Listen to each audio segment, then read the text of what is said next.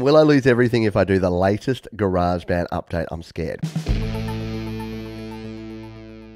You're pretty safe to go to iOS 16.1.1. There were a heap of issues with 16.0. I did not recommend people go to 16 when it first came out.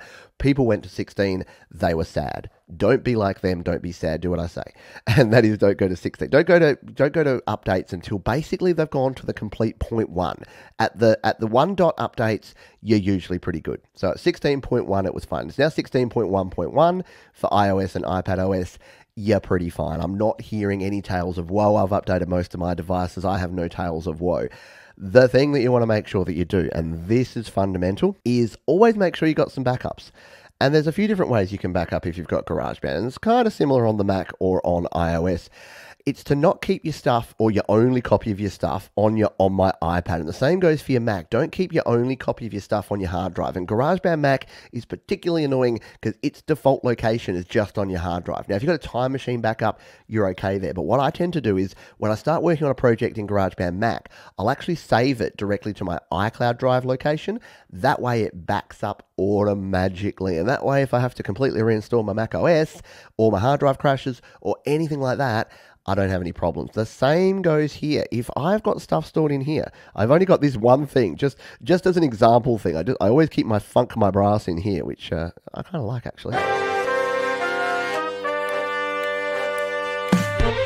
Yeah, it's time for GarageBand Weekly here on Studio Live today. Sounds like an intro, doesn't it? Sounds like a funky intro. Don't store anything just here. So if I really wanted to make sure I kept this, what I would want to do is I'd actually want to copy this and I'd want to bring it over here and put it on my iCloud drive in this location. Because what this does is it makes sure that it keeps everything. So I'd go in here to my ideas folder and I'd tap and hold and I'd paste it in here.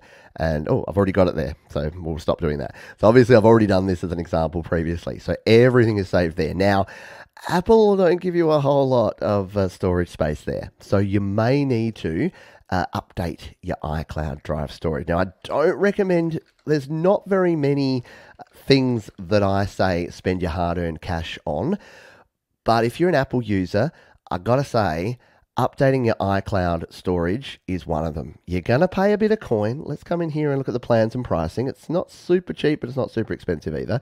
So here's your pricing. So for most of you that are in the USA, if you update to 50 gigabytes, it's going to cost you 99 cents per month. If you upgrade to 200 gigabytes, $2.99 a month. 2 terabytes, which is what I have, $10 a month. So $120 a year.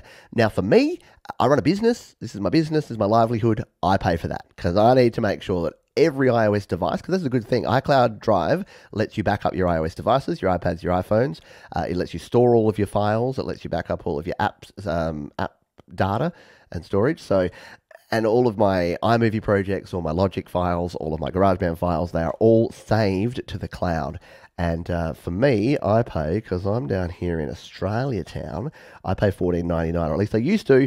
Now I actually have the Apple One subscription. So that's the other thing you can do. The Apple One subscription includes your 2 terabytes, and you pay about I pay $42, I think, a month. And I get Apple TV, I get Apple Music, I get Apple Games, I get the 2 terabytes of storage.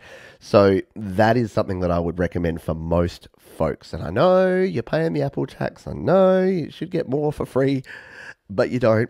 And the reality is, do you want the situation where you've lost everything at the end of the day? You're pretty safe to do it. Just make sure you're not in the middle of a project. That's what I always say. Don't be right in the middle of a really big project. It's not the time to update, and make sure you have backed up. There's other ways to back up, of course. You can use USB drives. You can use things like, you can zip up your files. So you do have to zip up GarageBand files if you want to store them on somewhere like Google Drive or Dropbox or Drive or Box or all those places.